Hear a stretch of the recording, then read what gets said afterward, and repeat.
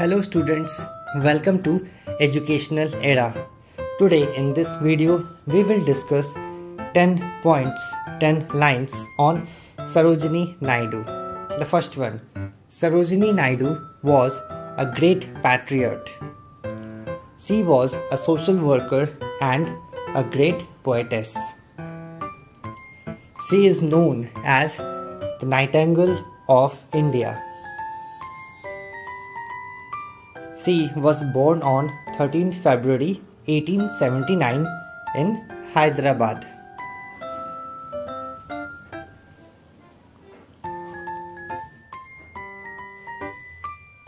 She was a great Indian independence activist and politician. She became the second woman president of India.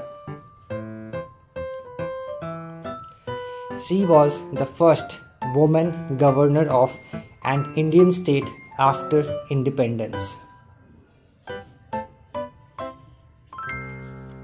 She had a mission to improve the life of Indian women.